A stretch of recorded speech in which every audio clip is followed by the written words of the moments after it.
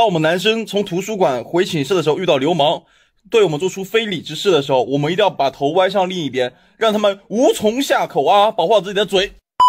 当我们男生在如此弱小无助的情况下，一定要掐住对方的脖子，给他以致命打击。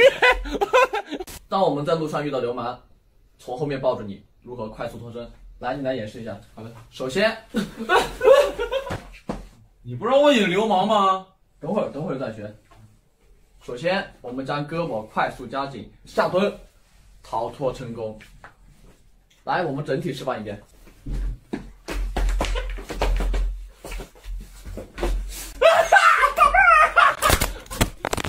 当我们女生洗完澡，身上涂了身体乳，香香的，非常危险，容易遇到流氓啊！来，你来示范一遍。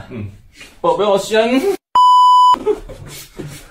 来，我们重新来一遍啊！当流氓从后面抱着你的时候，抱住了。第一步肘击，第二步抓住胳膊往回拧，效果很好啊！我们实战一下。